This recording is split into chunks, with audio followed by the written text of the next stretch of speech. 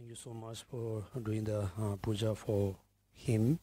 And also, so today I will review, do the short revision about the Lamrim practice. Let's say, we everybody are like Buddhist. So as a Buddhist, so we have to believe in Buddha, Dharma, Sangha. Buddha as our teacher, our guide. Dharma is the real protector. Sangha is the helper, help us how to practice Dharma.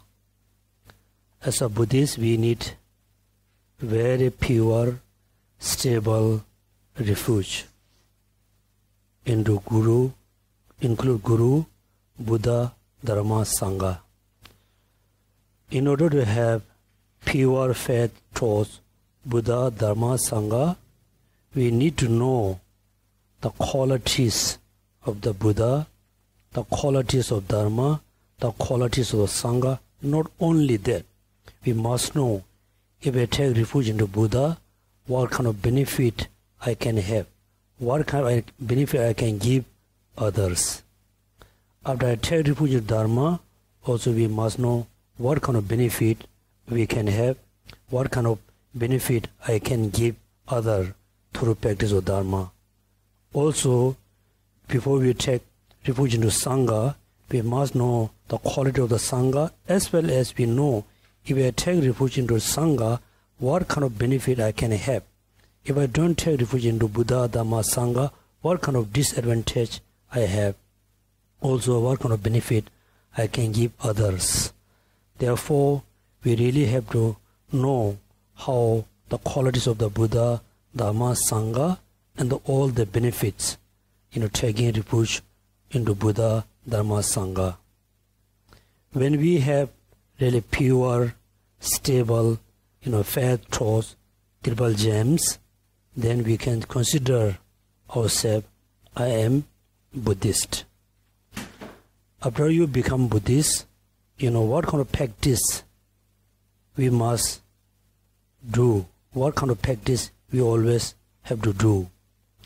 That means it depends on the practitioner, depend on the follower of the Buddha Dharma. If you are very simple practitioner, if you don't know much how to practice Dharma, then simply you can follow the small scope path. That means always believe into the karma, the positive karmas and negative karmas. The positive karma always give rise suffering, happiness and pleasant. The negative karmas always give rise suffering and unpleasant. You just fully believe the consequences of the karmas and try to avoid, try to not engage into the negative actions. So that's why you have to do two practices. One, try to reduce, try to have less negative actions, and try to purify negative karma, accumulate a lot of positive karma. Due to the positive karmas, then you have a happy life in this life, you have a lot of happiness in this life. Also, you can have a happy life, you have a lot of happiness in next life, because you have the positive, the conditions. The positive condition always give you the positive results. Therefore, what Buddha said, this exists because something already exists. Then you need certain amount of sense of scary about the Lamrims. Then if you want to do more higher level practice rather than the just simple practice, then you need to know the nature of samsara. Top of them, you must try to eliminate negative karma, try to accumulate a lot of positive karma based on taking refuge into Buddha, Dhamma, Sangha. Then if you want to do, higher practice, then you really have to know the Four Noble Truths. When you try to understand Four Noble Truths, first you try to know the nature of the truth of suffering. When you really understood the truth of suffering, then it pushes you to overcome from the suffering, overcome from the samsara, overcome from the causes and conditions of samsara and suffering. Then not only that, second, then you need to know the origin of sufferings. So when you fully understood the truth of suffering, then for you very easy to generate the renunciation, because you feel you have strong desire to eliminate to the suffering, to overcome from the suffering. Second, that you need to think how I can overcome, how I can be free from suffering. Then you need to reflect. You make a reflection. What are the causes and conditions of the sufferings, truth of suffering? And mainly, three poisons mind, which is ignorance, attachment, desire.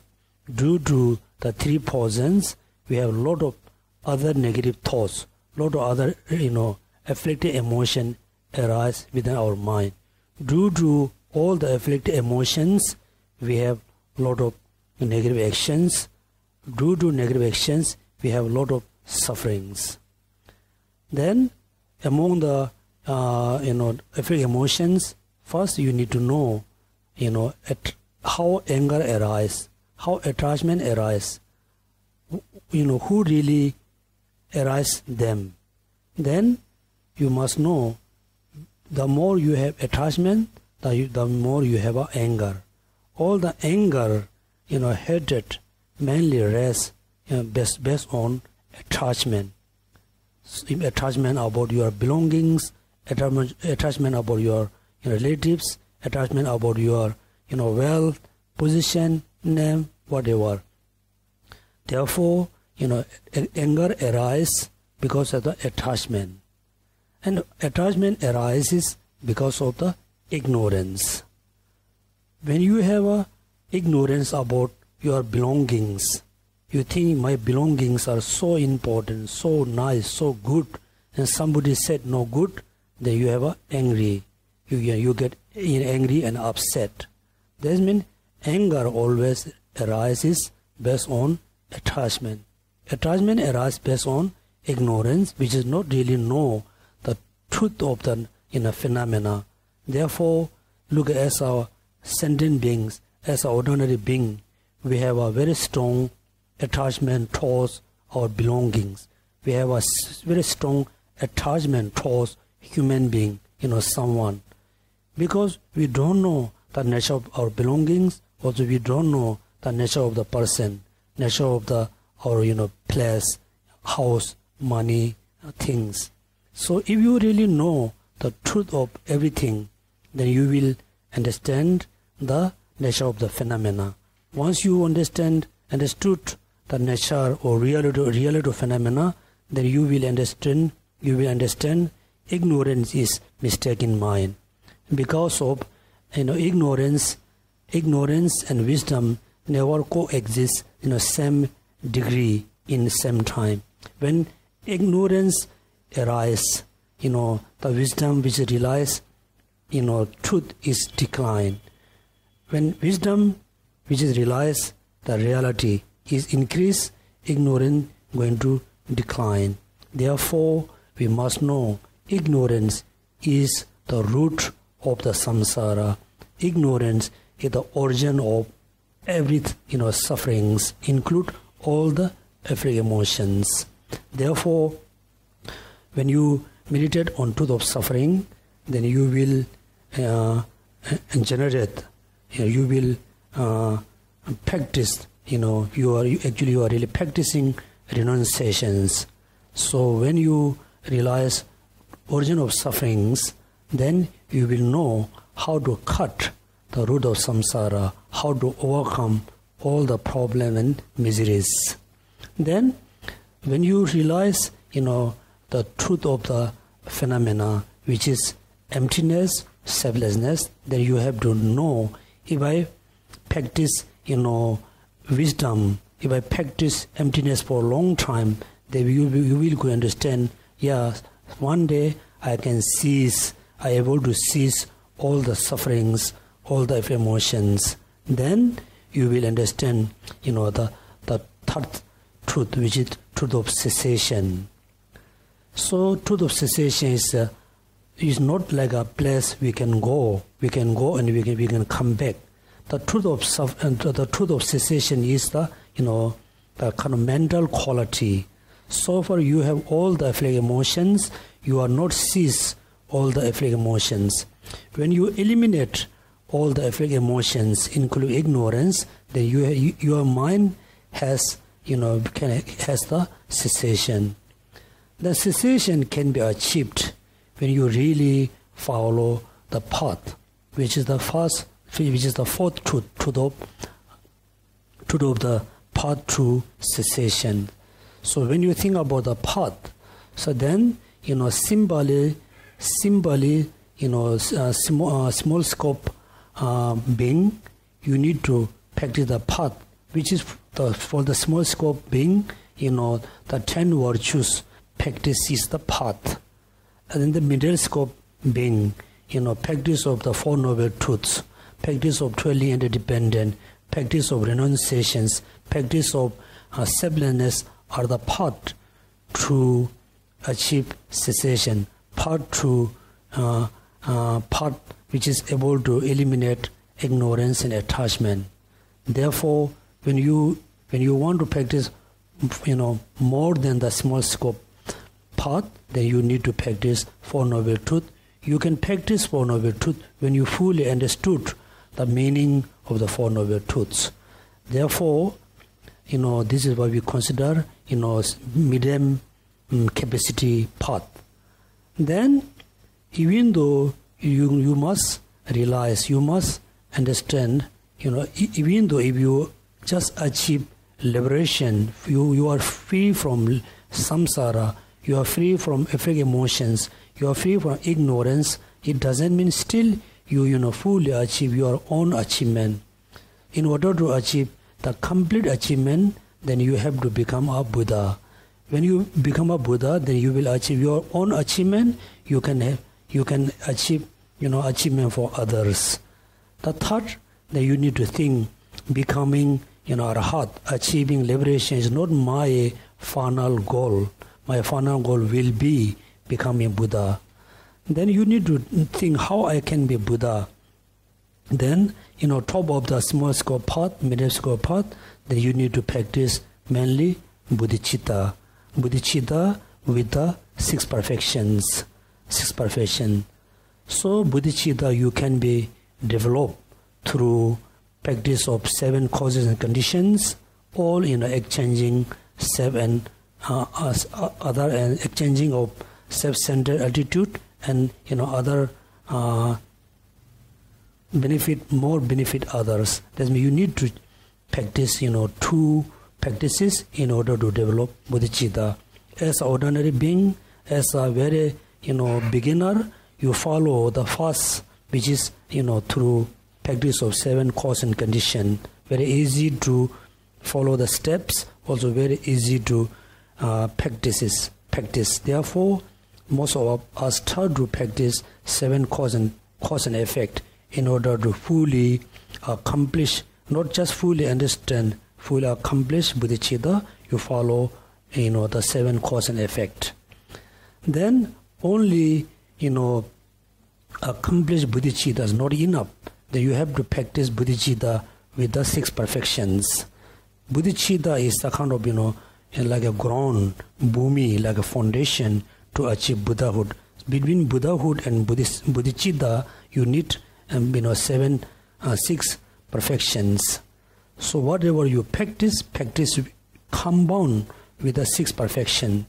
For example, first the generosity. When you when you give something to someone, even though you offer, you give, small piece of bread to the bird and dog, any, fish, or you giving something to other, first you generate, great compassion, mainly benefit all sentient being, particularly benefit to the particular who need it, the needed one.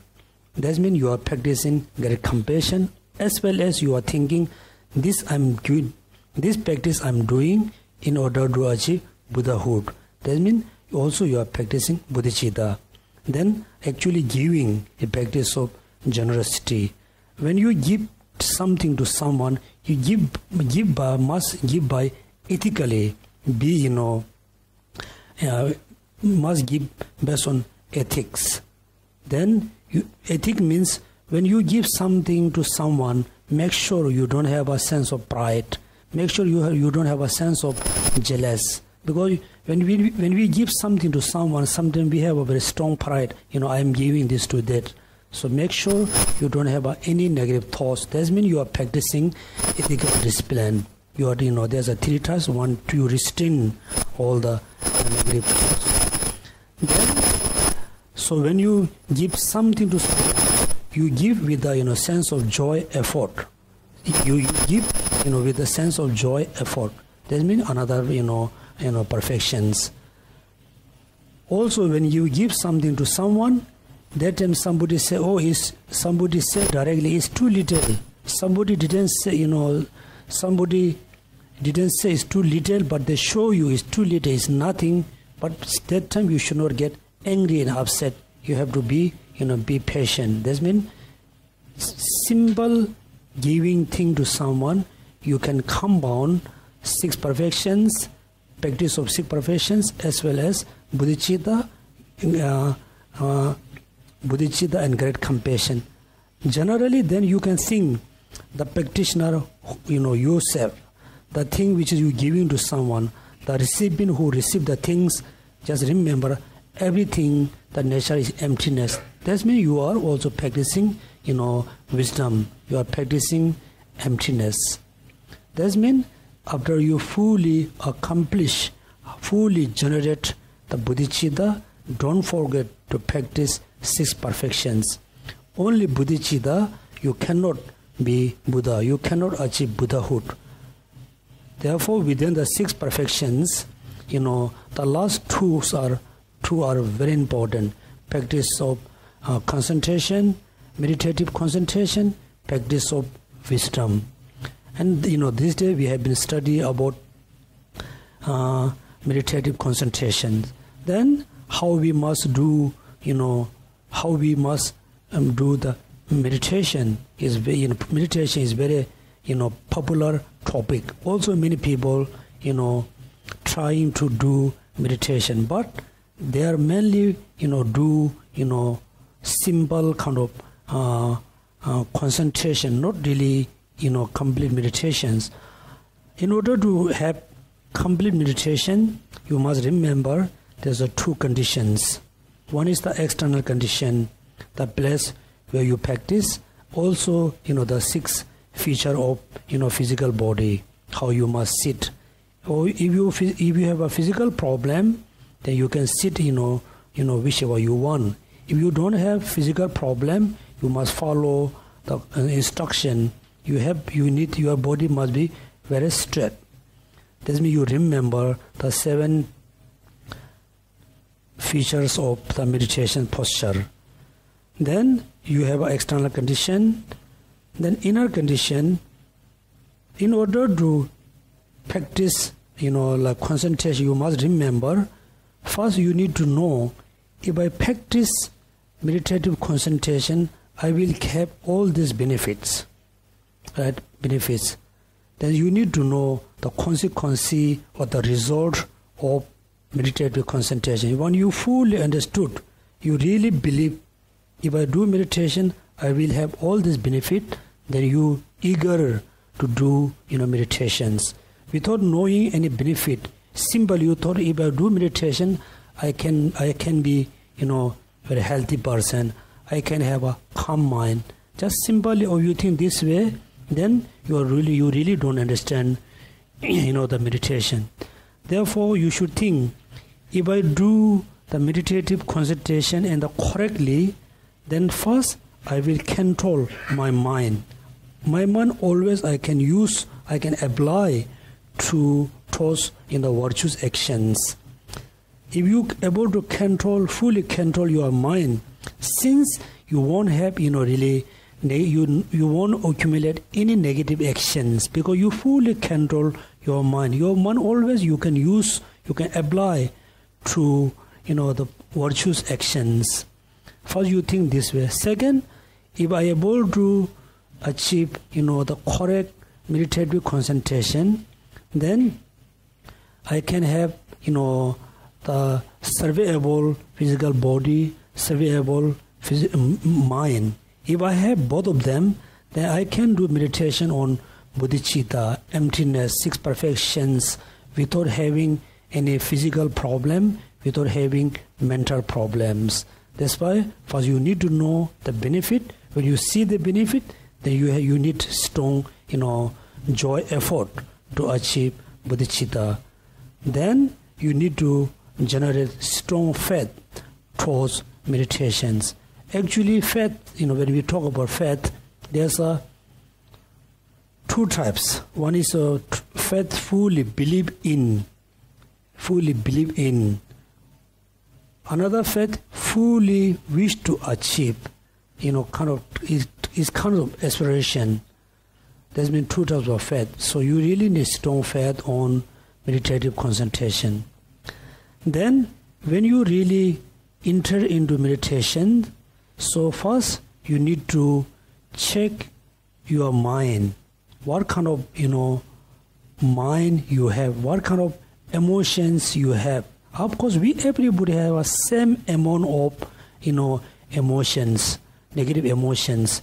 But, somebody has a stronger, somebody have a weaker, somebody have a, weaker for continuously, somebody have a very strong continuously. But the number of every emotion is same for everybody. You are old, you are young, you are rich, you are poor, you are Buddhist, you are non-Buddhist, you are human being, you are not human being, cow, animals. Everybody has a same number of negative thoughts, negative emotions. Therefore, first you need to check what kind of, negative emotion I have. Yes, I have all these negative emotion. Do you have attachment? Yes, I have attachment. Do you have anger? Yes, I have anger. Do you have a pride? Yes, I have pride. Do you have ignorance? Yes, I have. Nobody say I don't have, right? Anybody going to say I don't have attachment? No, I have, right? I'm asking myself, do you have attachment? Yes, I have. Do you have anger? Yes, I have. Do you have ignorance? Yes, I have. We have everything. So we have everything. Then even though within the negative thoughts, you need to check which afflict emotion is very visible, very strong. Because in order to achieve meditative concentration, we need to minimize, we need to reduce, the stronger negative thoughts. Otherwise, when you try to meditate, the strong negative thoughts distract your meditation. Therefore, you need to check, what kind of negative I have. Yes, I have all kinds of. So, which is strong? Then, you must remember, Lamrim, yes, sometime, morning, maybe you have a strong attachment to do something, strong desire to do something, right? Or every morning, everybody have a plan to do something. Evening, maybe everybody or most have anger, right? That means you must check, which emotion is more stronger the most time with you. Then, if you think, all negative emotion is almost, arise with me, same amount, not really stronger nor weak, is very equal, then simply you need to choose, the stable object of meditation. Stable. That means, if I ask you to focus on, meditate on the Buddha's Shakyamuni, the Buddha Shakyamuni, image of the Buddha Shakyamuni may be suit to you, it is not suitable for others. If I ask medicine Buddha, Amida Buddha is suitable someone, not necessarily suitable others. That's why you must choose which object is the best in order to accomplish meditative concentration. Then today you are okay, but tomorrow morning suddenly you have a strong anger. Then you need to think, why I'm very angry this morning. Yes. First you need to think why. Second, most important, you must reduce the anger. What Buddha said, when somebody shot you, poison arrow, remember this one, poison arrow shot you, don't ask who shot me, why shot me. Just you pull out the arrow. Otherwise, the poison, what do you say? Spread all parts of your body. Then so difficult to do the treatment, right? Look at first time somebody says something, you have a strong anger. The anger is not really that strong. After you thinking few scan in a few days, then anger become more stronger and more stronger. Then it makes you very unhappy. Therefore, first you think, why I'm angry? Yes, due to that and that reason. Then you use certain logics and reasoning and try to minimize the anger. When you try to reduce anger, the best antidote, what? Love and compassion, right? Then I told you, if you are very angry with Mr. A, you meditate, you practice compassion on Mr. B. It doesn't work, right? That means if you are angry with Mr. A, generate compassion, love toward Mr. A, direct, force. Then somehow, afternoon, I have a very strong attachment, my belonging, attachment, with someone, attachment with my name, my position, attachment about my dharma. Then, do you remember the antidotes? Ugliness or essenceless? It's okay, you can leave here. No need the table. Yeah. Essenceless and ugliness. Okay? Essenceless and ugliness. Because we cannot say, everything is ugly. For example, somebody have a very strong attachment on the position and name. We cannot say the position is ugliness, the name is ugliness. Mainly when you have a strong attachment towards, someone, that time we can perceive, we can consider the person is one of the beautiful person, one of you so pure, so beautiful, so perfect. When you consider the person is ugly, then for you very easy to reduce the attachment towards someone, not the position, not the name, not the belongings. Therefore, be essenceless or ugliness. That's why, in order to reduce attachment, you just choose the meditation object is like ugliness or essenceless. Think about the name and fame things. Somebody is very famous, become very famous, very popular. We consider, the person is so famous. I want to be famous like him and her, because we think if I become famous like that person, I will be very happy, right? But it's not necessary the famous person is very happy, the rich person is very happy, the beautiful person is very happy. No, not at all. Therefore, in order to reduce attachment, the best object of meditation you choose, essenceless and ugliness. Then pride. Many people has a different type of pride. They used to remember what kind of object. So you must select, the stable object of meditation. So when you do meditation, I hope you remember there's a two purpose. One, you are doing meditation based on this object mainly to achieve meditative concentration or serenity, right? Serenity means I'm doing this practice, this meditation mainly for achieving what? Serenity, karma barding. If you're doing this mainly for this achievement, then the object always keep same object. You should not change the meditation object. If you, at the beginning, if you chose, Buddha Shakyamuni, always focus on the Buddha Shakyamuni.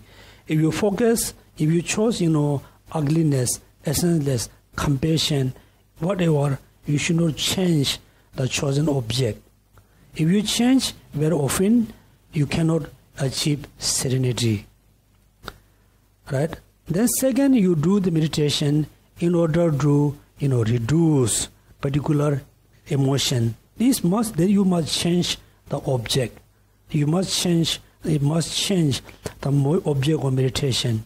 Otherwise, you are very angry. You are very angry. You try to practice, you try to practice other thing. It doesn't work. That means angry, meditate on compassion. Attachment, meditate on essenceless. Ignorance, meditate on interdependence or emptiness, selflessness. You have to change the object of meditation in order to minimize, reduce, eliminate, different types of emotions.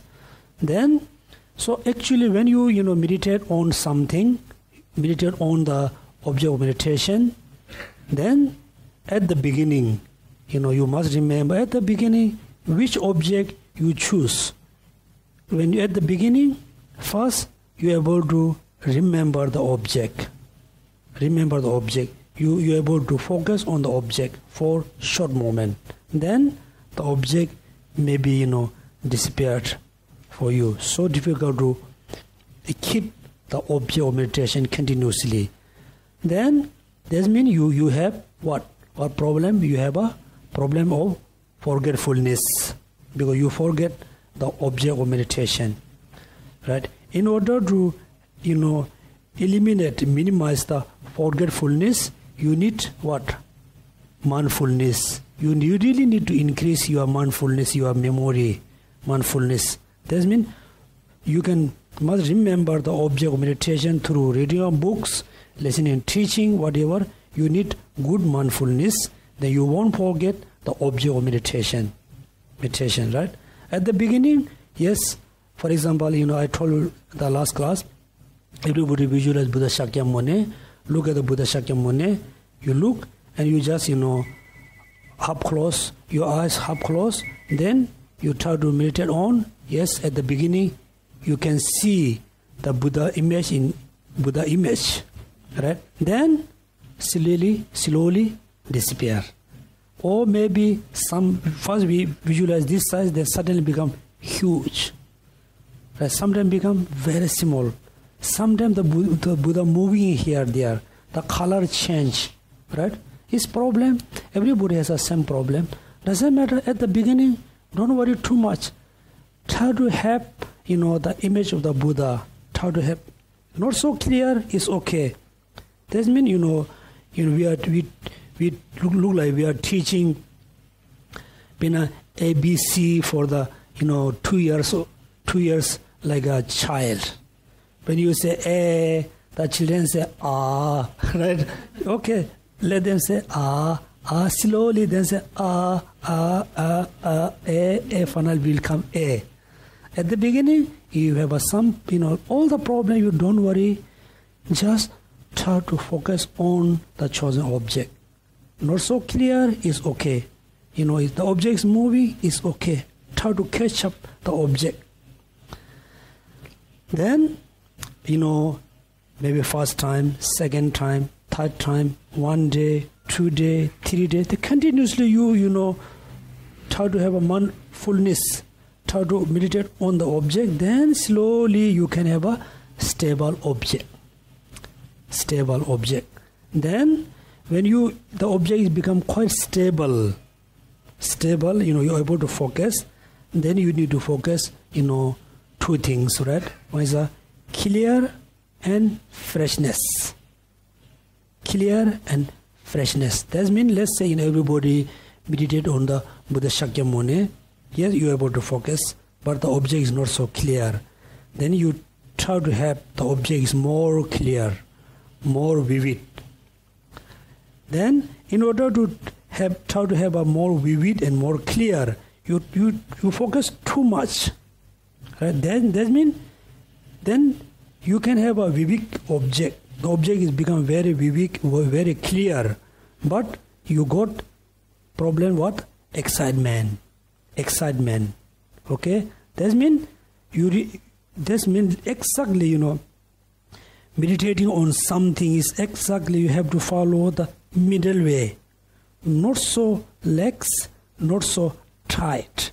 Look like playing guitar. If you tight too much, the sound won't be nice. If you too loose, sound won't be nice. You tight in the right way. That means when you concentrate, when you meditate on something, try to have a vivid, also have the freshness. Vivid means clear and very freshness. That means for some time, you are looking at the like a movie. You can see the movie. You are watching the movie. You can see what happened in the on the screen. But half of your mind is not there. That means that time you have a vivid object, but you are not freshness. You are not fully focused on. Right? That means how to have a very clear and stable. Only clear is not enough. Not stable is not enough. Must have a true. Then there's a few problems, right? When you try to meditate on the object of meditation, sometimes you have a not so clear. That time what you have? You have a laxity. You can have laxity because of the what the cause condition of the laxity? Lethargy. What does mean lethargy?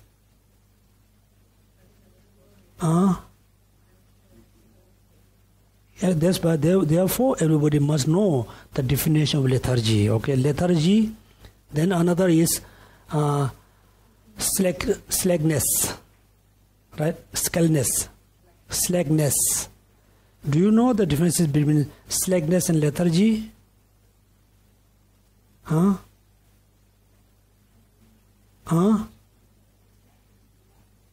Blacks. Lethargy, right? And also some master says, laxity is look like slackness, right? Slackness. Actually, the slackness, the lethargy are the cause and condition of the laxity condition. Laxity and lethargy. Why we have, somebody has a many big problem of the, lethargy and laxity. Then you need to know what are the condition. Second, yes, you don't have any problem to have the vivid and clear object. You can see the object is very clearly. You can see emptiness is very clearly. You can see impermanence very clearly. But we'll see, you don't have any problem with the lethargy and laxity and slackness. But you have problem with the excitement. Excitement means his mind is become too excited. He goes somewhere. So, do you remember the definition of excitement? Mind derived by attachment. Then a function. Yeah. That means lethargy, excitement, that means is a mental state derived by attachment. The excitement arises because of due to the attachment. Attachment, that means, you are doing meditation on impermanence. First at the beginning, you are okay. Suddenly, you wish to drink coffee. Right? You wish to go to meet someone. That means, when you wish to drink coffee, you have a desire, you have an attachment on the coffee. That attachment drags your mind from the meditation. It has been derived by attachment. Then we call what we call excitement. Also, you do remember the differences between excitement and second one, another excitement and distraction. Right? Distraction, right? Distraction. Do you know the differences between two of them? Both of them, destroy the concentration. Because you are meditate on something, suddenly your mind is not there. One is due to the excitement, one is due to the distraction. Okay? Then excitement related with the attachment. Okay? Distraction not necessarily derived by attachment, can be derived by anger, derived by positive action, positive mind. For example, you are doing meditation on impermanence. Suddenly you remember to recite mantra. Suddenly you remember to do reading books, Lamrim. This also considered as a distraction, but not considered as a excitement. Okay? Therefore, so when you do meditation is so important. I said many times, we are not lacking of teacher. We are not lacking of books. We are not lacking of the times. We are not really lacking of the having not enough knowledge of Dharma. We have a more than enough teacher. You have a more than enough books. You have a more than enough knowledge of Dharma. Mostly we are lacking of what? Meditation. Particularly, the Mahayana practitioner like, Singaporean Buddhists, Tibetan Buddhists, we do so many chanting, recitation, ritual, puja, offering. These are important, but those are the not man practice. Please, everybody must know, recitation, chanting, prostration, offering, going visit all the holy places. These are important, but those are not our main practice. Okay, but we think it's opposite. Right? Oh, do you do practice? Yeah, I do practice. Early morning I recite, 500 Om Mani Padme Hum, 300 medicine Buddha, right? It's not, we are doing, we are follow wrong track. Therefore, we must do recitation, chanting, like prostration, must. But those are not man practice. If this is man practice, if this is the case, what happened then? Then Buddha Shakyamuni no need to explain emptiness, impermanence, Four Noble Truths, right? Simply say, Buddha, you can recite, mantra every day. But Buddha never said, this is truth of suffering. You must recognize. No. This is truth of suffering. You must abandon. You must eliminate. This is origin of suffering. No. This is truth of suffering. You must recognize. This is origin of suffering. You must eliminate, abandon. This is truth of cessation. You must achieve. This is truth of the path. You must practice.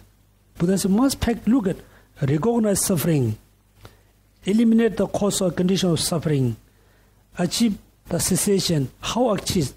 Practice of Dharma. How practice? Then, the mainly practice of ethical discipline, practice of meditative concentration, practice of wisdom. Buddha never say, how practice recitation mantra? How to practice? Do prostration. No. Say, meditate. So meditation is so important. But we have been trying to do meditation, but most time, we don't have a right understanding of meditation. That's why, please everybody read, all the pages, Lamrim or other books, doesn't matter. You read very carefully, try to understand based on your own experience. Okay, this is, what does mean lethargy? Oh, this is the definition. Do I have a lethargy? Yes. When I do meditation, I cannot see the meditation object very clearly. I feel sleepy. my mind is very foggy. That means you have a lethargy. Due to lethargy, first look at is exactly. So this is concentration. This is object of meditation. At the beginning, look at I hold tightly. I can see the book. I hold tightly, slowly, loose, then I drop. Right? First, you fully concentrate. You have a mindfulness. You remember the object. You fully concentrate. Due to the mindfulness, slowly, you got, foggy mind. You got sleepy mind. You got the lazy mind. Then loose. Loose what? Your object of meditation become looser. Then you cannot focus. Right? Look, everybody, you can see at the beginning, everybody do meditation. Yes, like this. Slowly. Then, bit bigger. Right? That means at the beginning, we are able to meditate on something. After a while, we feel sleepy, we feel tired because of the lethargy, because of the slackness. That means you must know, yes, I cannot do. There another important. This is, I also do. Okay, when I do I'm not really practitioner, everybody know, right? I get up like 5:30, go walk in the morning, all the way to Marina Bay, come back, have a coffee. This is my practice. This is my morning practice. Evening, also go all the way Marina Bay and come back, have a coffee, and then I sleep. Okay, but someday I try to do meditation. Exactly, at the beginning, very difficult. First, okay, then slowly, don't remember, half forget. Therefore, when you think about why I have, this kind of feeling, I feel so tired, I want to take a rest. You know what? Then we have a short nap. Every day I do that, then I know it's a bad habit. When I try to meditate, I feel sleepy. Oh, take a rest, have a short nap, then fall asleep. That's what Buddha said. You have lethargy and slackness. One, you sleep.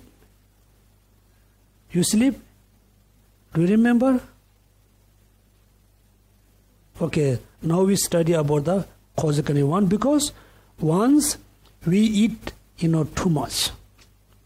Eat too much. That's why Buddha said, Buddha don't say, doesn't say all the Buddhists, all the, audience, full audience should not take dinner. Why? There's a two reason. Actually, in India, all the, full audience, monks and nuns, totally they are, bhikshu. Bhikshu means beggar. Actually, it's a beggar. They have to buy their clothes, must, get by based on bag. Food, bag is a beggar. Bhikshu related to the beggar. Actually, they were totally beggar.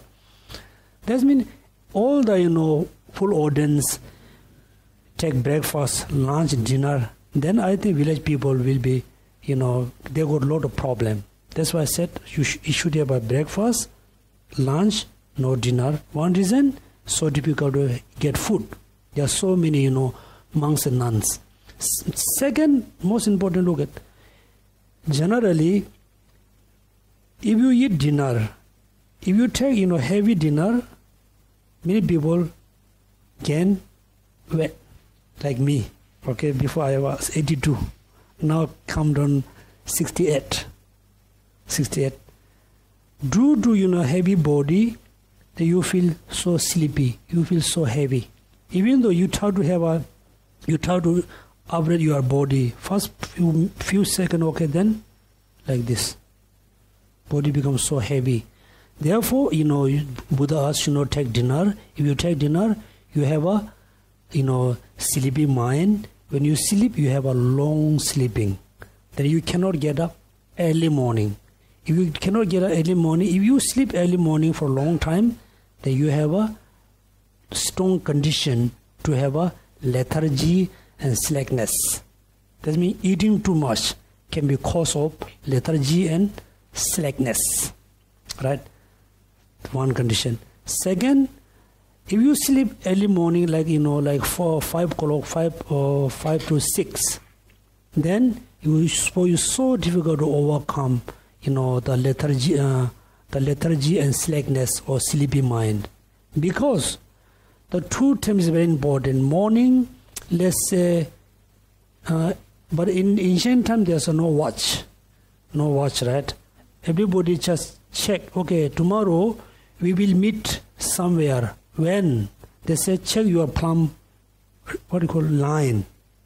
If you're able to see your plumb line, right, no like moonlight or no moon, if you're able to see, that means it's close to the early morning. They check always the plumb line. That's why, in the ancient time, when we take the Mahayana precept, there's no watch say you must take the precept when you're able to see your plumb line. This is like watch, right? Plumb line. Therefore, that time, if you still sleep, therefore you're so difficult to overcome from lethargy and slackness. That's why you should not sleep early morning, after, let's say, 5:30 or 5. Why morning is so important? You should not sleep. Morning time is so important. It's the time to rest up all the energy. Flow, freely. If all energy is arising within your body, that time, if you use the energy in the perfect way, you can have a perfect meditation, perfect practice. Let's see, you just do not, today you check, before you go to sleep, you just walk around, around, you can see the plant, you can see the grass, you can see the flower. Actually, you can see, they look so sleepy, look so tired. Evening, even though you look at the plant, tree, flower, look so tired, look so sleepy. Just you walk early morning, 5 o'clock, you look around, look like the trees are, waking, flower is blooming, the birds are, singing. It's just arising. Sometimes you have your energy, you have a channel chakra, all the energy is arising in the morning. You take this advantage to practice. The evening also said you should not sleep, like the evening certain time. I think it's between evening, I think 7 to around 7, 8, 9, let's say. I'm not sure the right time. 7, 8, 9. Morning, evening is the time for fire. You go fire, fire time. That time also all the energies is, arising due to the, the kind of heat or warmness. Also, you must take this advantage. If you have a tendency to sleep early morning, in the morning, that time, then you always has a problem with the lethargy and slackness. Also, it's very interesting, kind of not experiment, very interesting story. When I was in the Gyudo monastery in eastern India, there was a practitioner.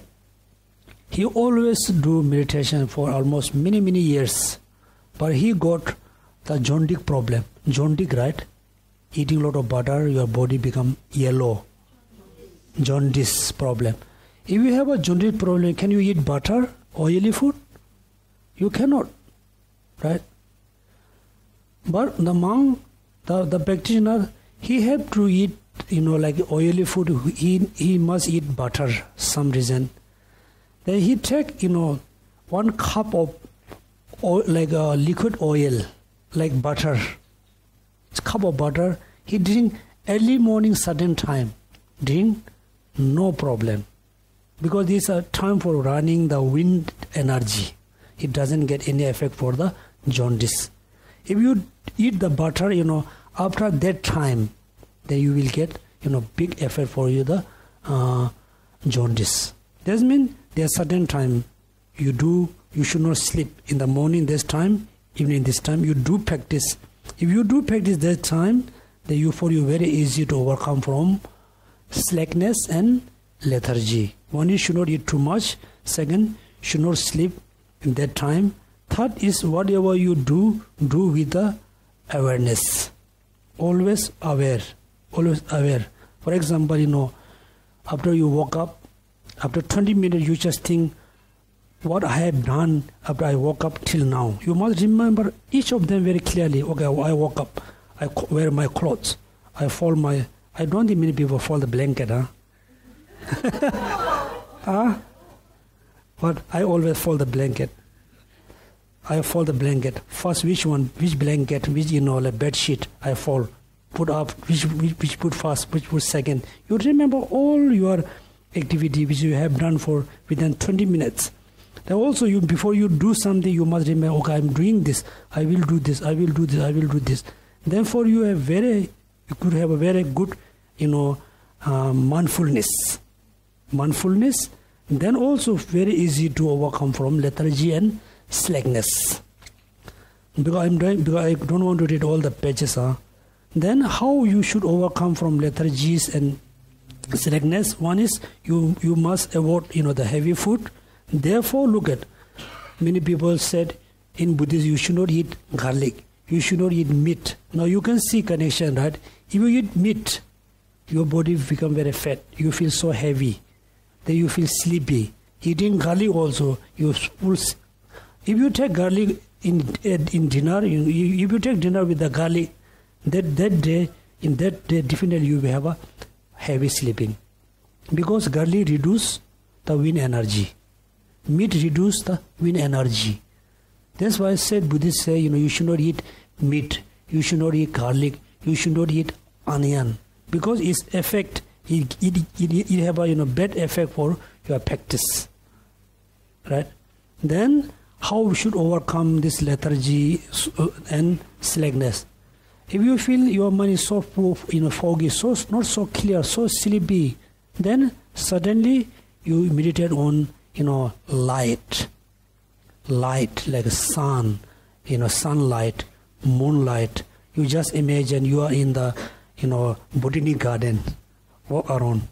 You imagine you look around the flower, the trees. Suddenly your mind become more aware, your mind become more fresh. Then you are able to overcome from the sleepy mind, slackness or lethargy.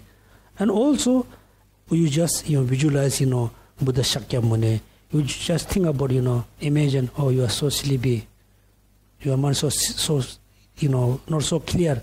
Suddenly a Buddha Shakyamuni appeared to you. You want to sleep sleepy? No, right? You just looking like this. Just imagine this kind of, then you won't have the lethargy and and sleepy mind and lazy mind. And also Lama Tsongkhapa's most important, if you have this kind of problem, then you must meditate on great compassion, bodhicitta, bodhicitta and renunciation. Remember all the qualities of practice of bodhicitta, emptiness. Also remember the result of laziness, result of sleeping, result of. Then you compare which is good for you. Practice meditation good or sleeping is good? Which is good? Sleeping good or practice bodhicitta is good? Yeah, sleeping is good because I feel so tired. If I practice bodhicitta, I feel more tired. Yeah, at the moment you think this way, but in the long term, if I practice bodhicitta, I will become Buddha child. I become Bodhisattva. I will become Buddha. What a wonderful, right? For example, it looks like you can see sometimes the two drunk man is partying on the street. I saw three people they're arguing behind the park. Three of totally drunk, they're arguing each other. I'm just looking at, I thought, interesting. They're totally drunk, they don't remember everything, still try to win through the argument, right? That means when you fully understand bodhicitta, great compassion, reality, when you look at the other people like same like that. Therefore, you have to remember all the benefit of practice of bodhicitta, emptiness, whatever. Then it overcome from the sleepy mind, lazy mind, as well as the lethargy and slackness. Then you able to overcome from the laxity. Slowly over laxity. Then another problem. You are able to overcome from the laxity. Still you have a problem with the excitement.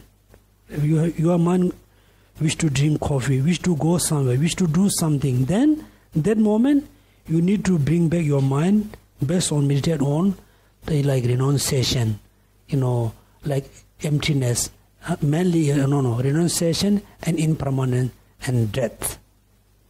If you remember death, when I visit the hospital to see Vinny's grandpa, I really can see, he's on the bed just for everybody around. Now he's leaving within, the doctor say in a few hours. I thought, maybe, I said more than 10 to 15 hours because I checked the pulse is very strong. I checked the heat is very strong heat. Then I can see, look at that moment, now he's leaving. Can anybody can go with him? No. Can he carry anything with him? No. What? All the negative action and positive actions. Suddenly you remember impermanence and death. Then suddenly you are fully awake, from the sleepy mind, lazy mind. You thought, if I dead this moment, what happened? I should not sleep. I should not be lazy. Must do my practice. Right? That's why in order to control the excitement, practice renunciation, impermanence, remember the death. In order to overcome from the laxity and try to remember all the benefit of meditation. Then your mind just put in the middle, not so relax, not so tight, in the middle. Then finally, you have to go through remember the 9 mental state, right? 9 stages. So I want to say, so before the class here, so this kind of, revision class, how you must practice the Lamrim, how you must practice, you can call Lamrim or not, how you practice the Dharma, your daily basis. Then another problem, is a very common problem for everybody. When we face problems, suddenly we don't remember really practice the Dharma. Always remember, do puja, right? Protector puja, medicine puja, remember do puja, which is very good. Still you remembering doing some good thing. When you face, emotional problems, mental problems, upset, unhappy, you must remember practice of Dharma. First, I must practice Dharma. Today I am not happy. Why not happy? I have argument with someone. Then you remember practice of energetic meditation, then practice the Dharma. Reduce, the negative thoughts. Then you make you happy. Usually when we face problem, we tell our friends, we text someone, I have this problem, this problem. We thought the people can solve your problem. Not always. Yeah, right. If you have some problem, I cannot, open my key. You can text somebody, come, fix the key. I am very angry. What should I do? Then people text you, don't worry, be happy. Right? Then you must say, I know, I want to be happy. I don't know how to be happy. Then he said, I don't know. If you know that practice Dharma, when you are upset, you definitely you are able to control, you are able to be happy, right? Upset. Actually, when we face any problems at the beginning, I said many times, at the beginning, you should not think this is a problem, right? When you think this is a problem, how do you feel? If you think this is a problem, how do you feel? Big problem. Like this, right? Yeah, it certainly it make you discourage, right? Discourage, make you very weak. Problem. You should think, no, this is not, it's challenging for me. It's a big challenge. You say it's challenge for me, how do you feel? I must do something, right? You should think whenever you face problem, you should not think this is a really problem.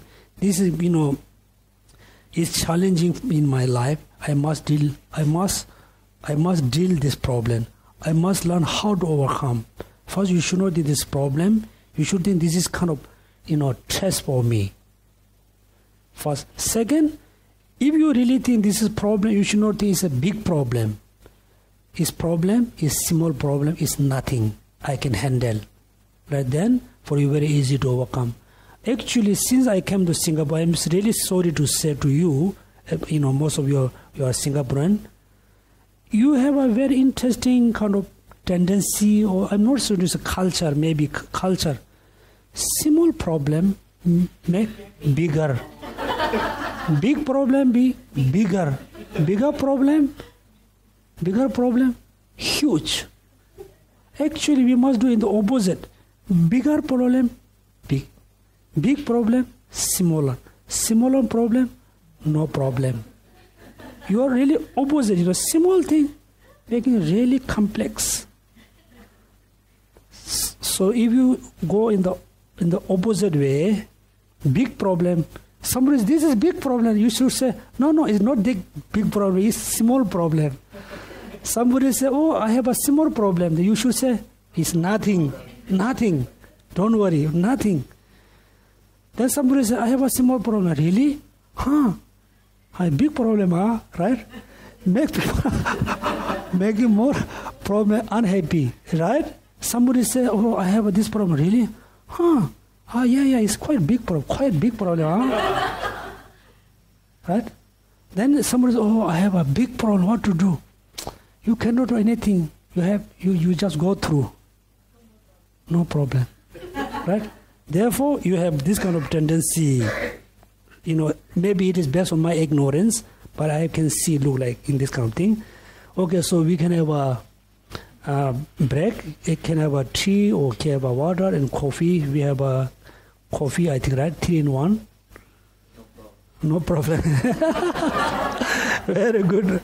Okay, when you get angry, you should say no problem,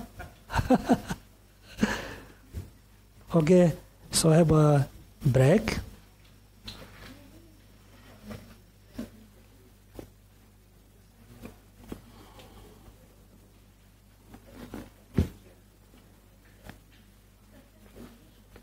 Also, somebody say, he said like that and this like that. Also, we add that. Yeah, you are right. He always said like, she always said like that, right? You always add again and again. You never say, no, she won't say like that, right? You say, yeah, you are right. He always said like, she always said like that. Okay, so shall we resume? Okay. Now, let's say, before we start the new lesson, we need to know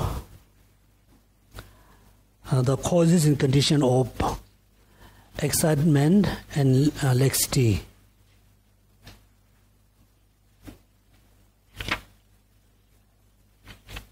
And also is mentioned, laxity has two types.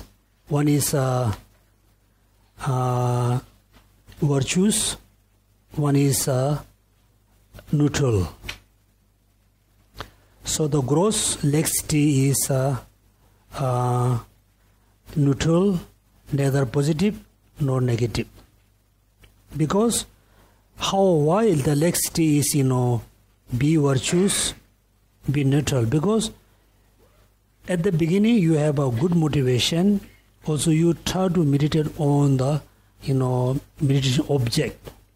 That means the mind is already kind of positive side. That means when the laxity become very subtle, these become positive virtues. Before become subtle, then the laxity is just neutral. Okay, laxity can be neutral, can be virtues. Then is mentioned the causes condition. What's the page number? I think page number. The methods of visualize.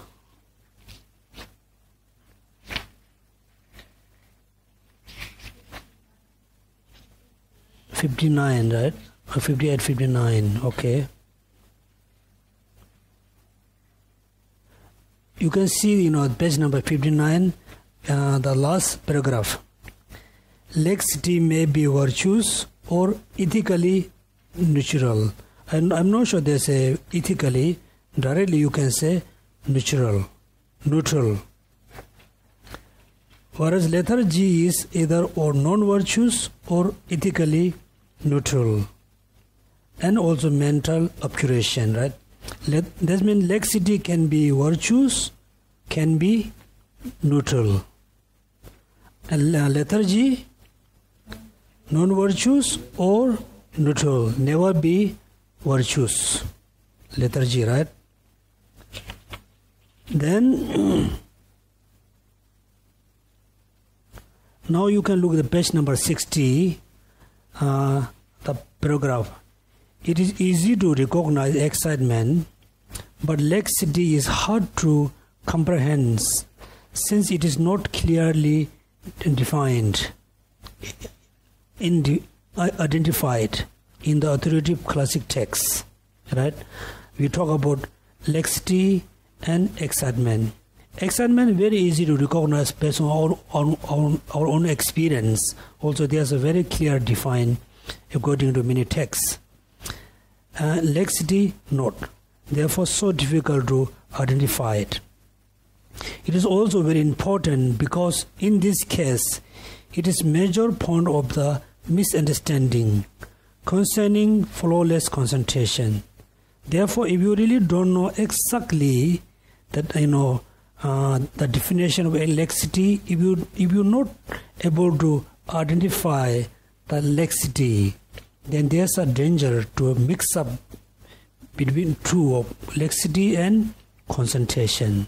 Right? That's why you have to know the laxity based on your own experience. Major point of misunderstanding concerning flawless concentration. Therefore, you should experience laxity with an exciting awareness, and on that basis examine it will be. Right? That means you must have a very kind of precise mind, very good awareness to aware the laxity, to identify the laxity. Otherwise, you have a confusion between concentration and laxity. Right, laxity, because laxity actually, is still you are concentrated on the, you are meditated on the object.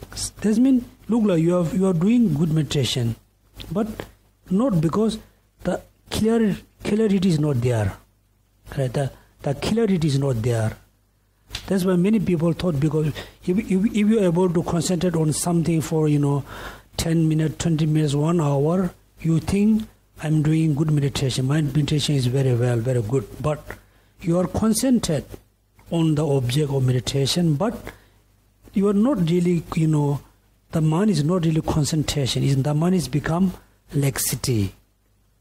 Laxity, okay. Therefore, please everybody, try to identify the laxity based on your own experience. Now this next paragraph. The methods for developing vigilance and recognize laxity and excitement.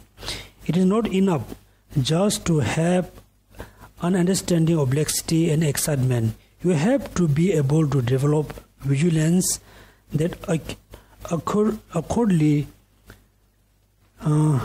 detect whether laxity or excitement is present during the meditation. Right? Now, everybody, let's say, we know what does mean laxity. We know what does mean excitement. We are able to recognize. It's not just enough to recognize, but we need to develop vigilance. Also, some other books use introspection, right? Introspection, right? Introspection. That means when you meditate on something, make sure. But generally, generally you can recognize while you are doing meditation. Make sure that time you are able to recognize. Oh, now my meditation has some problem, because now my mind become laxity. Then you try to overcome. You try to eliminate the laxity. Then now you your mind is very clear. And within the clear mind, make sure the mind is not got excitement. Right? This was, you have to play very carefully with the meditation. Only must to develop vigilance that recognize laxity and excitement as soon as they occur. Right? As soon as it come, you must recognize, yes, now laxity is there. Now excitement there. Then laxity there, and you try to overcome using all the methods. Excitement, and use the antidotes, overcome, and again do meditation. You must also develop vigilance, the recognizing them when they are on the verge of the occurring before they have actually arisen. That means once it arises, you must recognize. Before you fully arise, almost in the starting point, you must recognize. Okay, this is not only the laxity and excitement. For example, when we say, I'm very upset, I'm very unhappy, I'm very angry, I got a lot of distraction. Then we say, when the mind become quite strong, right? When you say, I'm not happy, that means the unhappy mind, the feeling become quite strong, already arise, quite high degree. It's too late. Then so difficult to control. Let me look at the external phenomena. Look at the house, the DBC building is a big building. Look outside, the trees are huge tree, big tree. Just think about how it was started. The started point, there's a small seeds, very tiny seeds, right? Then the seeds become sprout. Then a lot of tree, time for this become bigger and bigger. Now it's a huge tree. The big tree started based on very small seeds. Think of our body started from the very small particle. Now we have a huge body. That means anger, same thing. When you feel anger, you are really angry. Angry is quite strong. It's strong based on very small amount. If you are very, master how the anger arises. If you know how the anger arises, you must recognize at the beginning. Oh, it's no good now. My anger is arising. Then you can definitely control right there. Attachment, oh, it's no good. My attachment is arising. This means the attachment is very weak and very small. You are able to control. If you become very strong, very powerful, then you try to control, you cannot. Right? That's why you can see people get very angry, then the people fighting and killing and banging here and there. If the people have a very little anger, we cannot do. Right? Therefore, we must know, the beginning is almost, supposed to, if you know, oh, it's going to start, and you're able to control. That means, verge of the occurring before they have actually arisen. This is the demonstrated by statement in Kamala Shila. That means, while you are meditating, must know already laxity arise, already excitement arise, or before they arise, you must know now is going to arise the laxity and excitement. Then you easy to overcome. Otherwise, it's become quite too late. This is he says. Then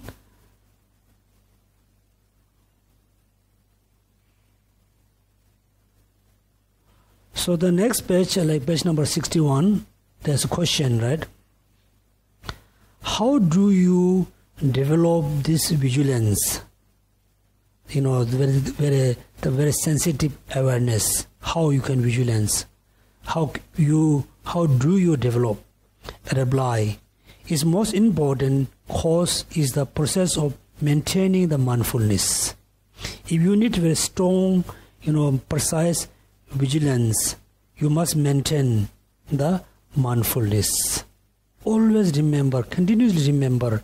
For example, if you always remember, the object of meditation, then there's no any way to forget the object of meditation, right? This means in order to develop, vigilance in order to develop introspection mind, you must maintain what? Mindfulness. If you can develop, continual mindfulness, you will be able to avoid forgetting the object of meditation and becoming distracted. Therefore, everybody learn how to have a good mindfulness of the meditation object. Then there's nothing much I will explain. Now just turn to page number 62. Using the remedy for falling to try to eliminate them even when they are recognized. Now is another problem, okay? Because due to your study, based on your experience, you recognize the laxity, you recognize the excitement. Also, you recognize when they arise is almost going to arise. You will recognize. But another problem. Look at using the remedy for falling to try to eliminate them even when they are recognized. Even though you able to recognize, if you don't try to eliminate when it arises, then it's a big kind of problem in your meditation. As explained above, you develop very powerful mindfulness and vigilance through proper use of the methods for maintaining the mindfulness and vigilance. Right? You are able to develop powerful mindfulness. Then vigilance is then able to notice even very subtle laxity and excitement. Due to having very powerful mindfulness, you have a good vigilance. Due to vigilance, when subtle excitement arises, you will notice. Subtle excitement arises, you will notice. Right? So there's no problem recognizing the occurrence of laxity and excitement. However, when you make no effort, right? When you make no effort to stop those two as soon as they arise, your complacent or failure to apply yourself constitute excitement serious problem for your concentration. Right? You recognize yes is arising, then you not put effort to stop. You say it's okay, it is come. Then it's become very disturbing for your meditation. Not only that, here look at mention again. For if you practice in this way, your mind will form bad habits, and then it will be extremely difficult to develop concentration free of laxity and excitement. It's extremely difficult to develop concentration which is free of laxity and excitement. Therefore, now you can see the meditation of fully observe the object of meditation without having any laxity and excitement. If there's a subtle laxity, that means you don't have the full concentration. Therefore, to remedy to failure to apply yourself to elimination of the laxity, excitement. That means as soon as it arises, you must eliminate any of them. He has two parts, right? This section has two parts: intention and the way that stop laxity and excitement. Now another important, intention. Second is underlying cause of laxity and excitement. Now we study very short time intention and the way it stop laxity and excitement. Intention, right? Intention. What is intention?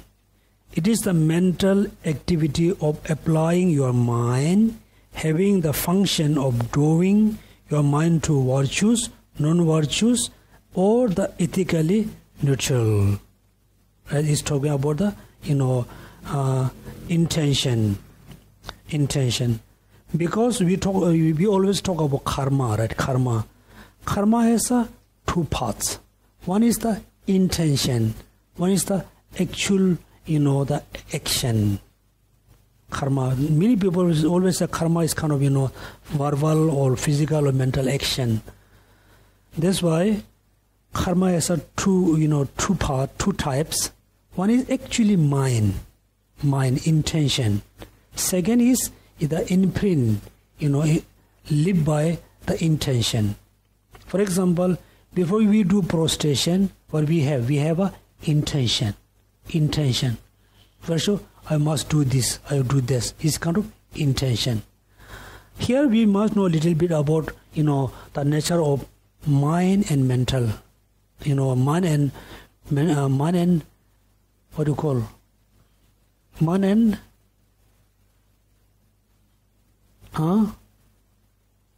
52 mental factor. 52 or 51 mental factor. 51 or 52, there's two numbers, right? 51 or 52, there's two different numbers. So look at, we always talk about mind.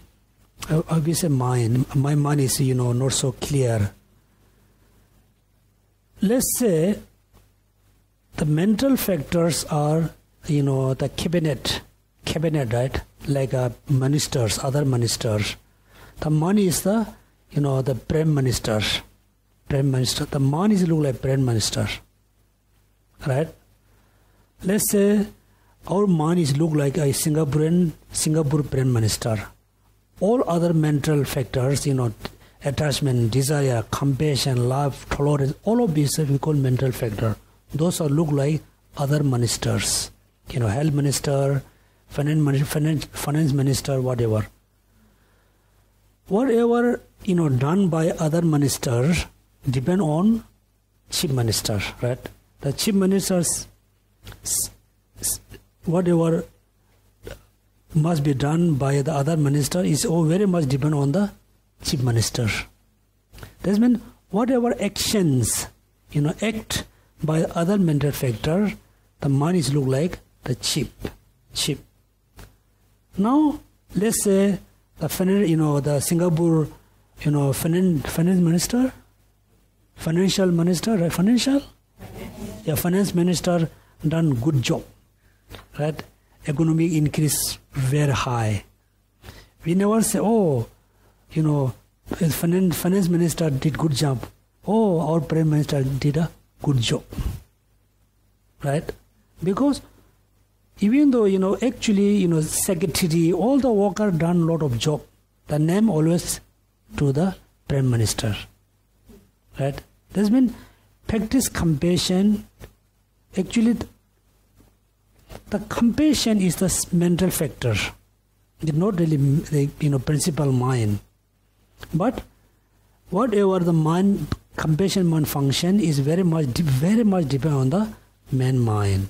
That means we have know how mind and mental factor, function is, together. Then intention.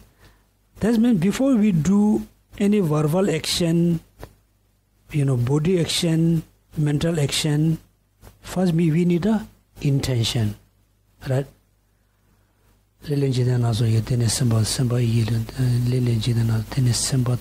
without intention, you won't have a physical, verbal, mental action. All three actions very much depend on the intention. That's why, we can say karma has two types.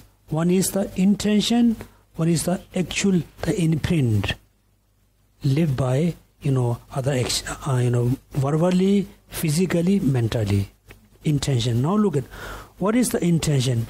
It is the mental activity of applying your mind, having the function of drawing your mind to virtues and non-virtues.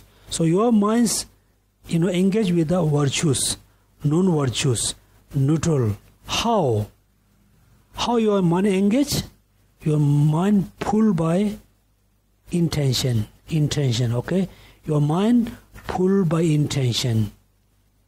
So intention has a function of doing your minds to virtues, non-virtues, or ethical neutral. This is how you should understand it. Intention mean. For example, now you can see. Example. What's the example? Iron falling are compelled to move under the influence of magnet. Let's say there's a big magnet. There's a mini piece of iron. If you move the magnet, all iron move, right? Move. That means here the magnets look like the mental factors. Okay, mental factors look like magnet. Intentions look like magnet. The magnet, compel, move the ion. That means the mind actually engaged to the virtues, non-virtues because of the intention. Right, intention. Now question, after you have thus aroused your mind to eliminate laxity and excitement, how do you stop laxity and excitement? Right? Reply, mental laxity involves a very excessive inward, right? Withdrawal. That means laxity always very excessive, always looking inward, leading to slippage in way of your apprehending the object of meditation. Now you have to see the few parts. First, very excessive inward withdrawal. Not only that, leading to slippage in the way of your apprehending the object of meditation. That means first you are able to apprehend the object of meditation. That means, for example, you are able to meditate on impermanence. That means you are apprehend what? Impermanence, right? Apprehends. Then, due to laxity, slowly, you not able to apprehend the impermanence. That means your mind become fully inward. Inward means look like become very quiet. He cannot apprehend the object of meditation. Slippage in the way you apprehend the object of meditation. So you should direct your mind to delightful things that cause you to expand outward. That means look at now your mind become very quiet, very foggy, very become very lazy. Then you meditate on the delightful thing. Then suddenly your mind again become outward, not just looking in. This is how you overcome. Then there's a lot of quotation. Then next, there's a differentiation between laxity or laxity or slackness. Is a follow the state of mind that two terms describe as a called laxity. Why we call laxity? Because there's a decline in the way you apprehend the object of meditation. Right? What does mean laxity? Because there's a, can you read for me? Decline in the way you apprehend the object of meditation. Decline. That means before you are able to apprehend, say suddenly not able to apprehend. That means decline. Right? They call laxity. Why we call slackness? Because there is an excessive withdrawal inward. Right? This is why we call slackness. Excessive inward withdrawal we call slackness. We call laxity because there's a decline in the way you apprehend the object of meditation. Now you must know differences between laxity and slackness. Then, as a homework, I'm not sure when we have a Lamrim class. I don't think we have a Lamrim class next week, right? No, right? No. As a homework, everybody study, the page number 66 through until the 71. Mainly try to know the underlying cause of laxity and excitement. Also is mentioned very clearly sign of the laxity. Sign means causes and condition. You must know what are the causes and condition of the laxity and excitement. How to overcome. And also look at what to do when laxity and excitement are absent. Right? That means it's explain meditation on the equanimity. Right? And there's no excitement, there's no laxity. That means your mind is focused on the object very in the middle way, right? That means equanimity. This means neither laxity nor excitement, equanimity. Equanimity. When your mind becomes very equanimity, then for you very easy to change the mind always into positive side. Okay, equanimity, then positive side. Okay, then we can stop here. So before we do the dedication prayers, does anybody have any question? Any types of question related to this class? Any other question related to the Dharma? No?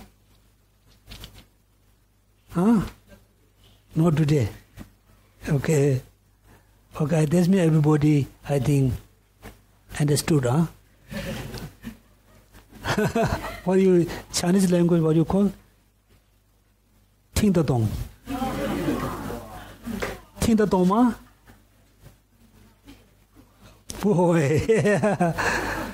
Okay. It's not easy, it's not easy. One is, I told you many times, not easy because it's translated from Tibetan language to English. Because all of you, not familiar with the Tibetan language. Second, when translate into Tibetan language, they try to translate, directly Tibetan as in English. That's why, number one, difficult because of the translation. Second, difficult because of my English. Third, difficult because your homework. Huh?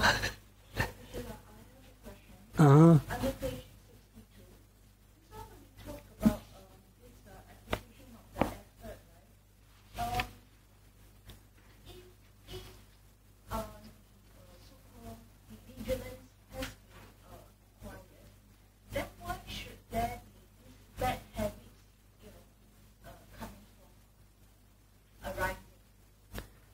Oh, because there's a decline. This why we have this kind of habit, right? Laxity. What we just, like the mind just leave it as it is, and then all these bad habits comes in, and then after that it's really a serious problem. Actually, the laxity, the lazy mind, the forgetful minds, I think mainly there's a few conditions, right? Laxity, few conditions. Once, I think, physically, our body is not fit not that fit for meditation because of the food. The mainly, I think, usually we don't do whatever we do with the awareness. We don't do with the vigilance. Vigilance, right? Vigilance.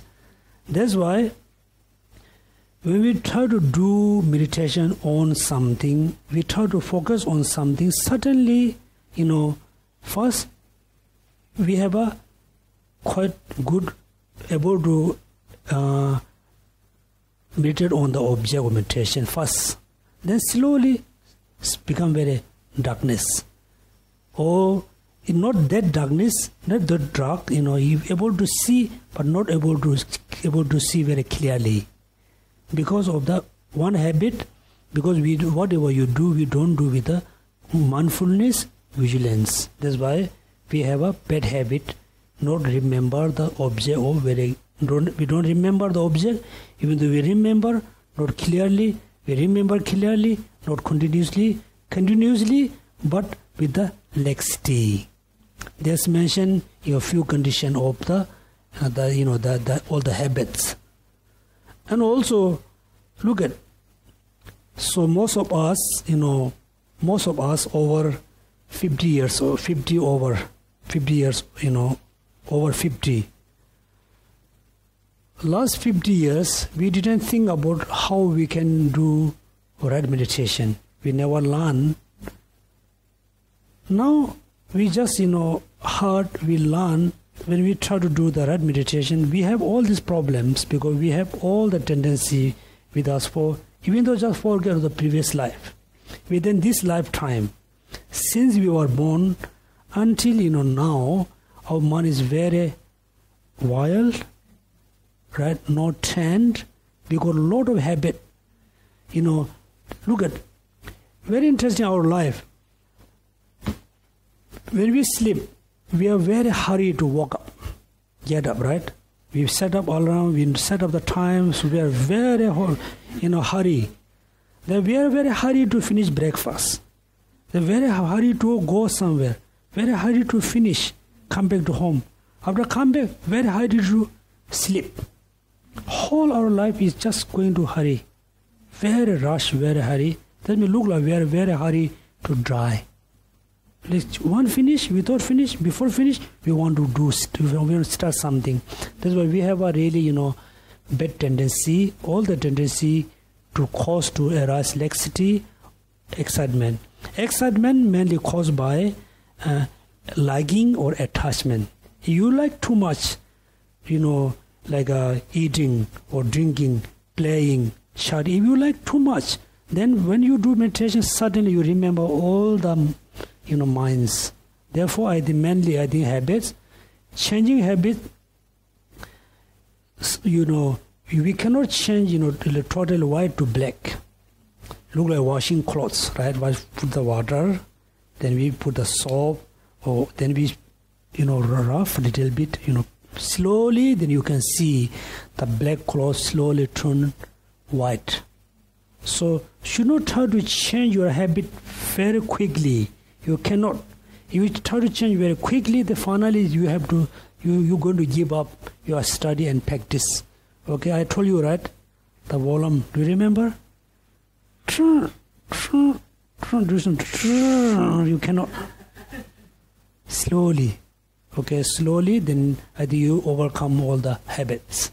Yes. Any question?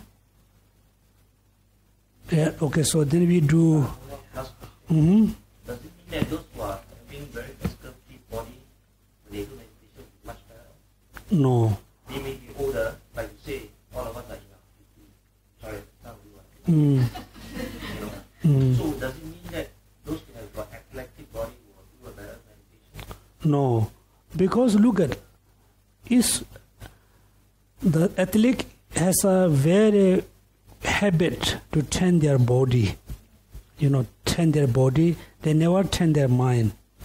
Maybe they have a more destructive mind than us. Physically, they have a very healthy body, physically very trained, mentally not. Somebody mentally very trained, not physically not. Someone can be both. Not necessary, athlete people have a good opportunity to do better meditation. Maybe not, maybe someone, not necessarily. My athlete has got very good discipline. They are very focused, just like those Olympic winners. Yeah. I like the pay, I mean, like, Yeah, that's why they are good in one way, not every ways. Yeah, not necessary. Yeah, not necessary. Maybe they got more, when they try to meditate on something, they cannot. They remember all the exercise.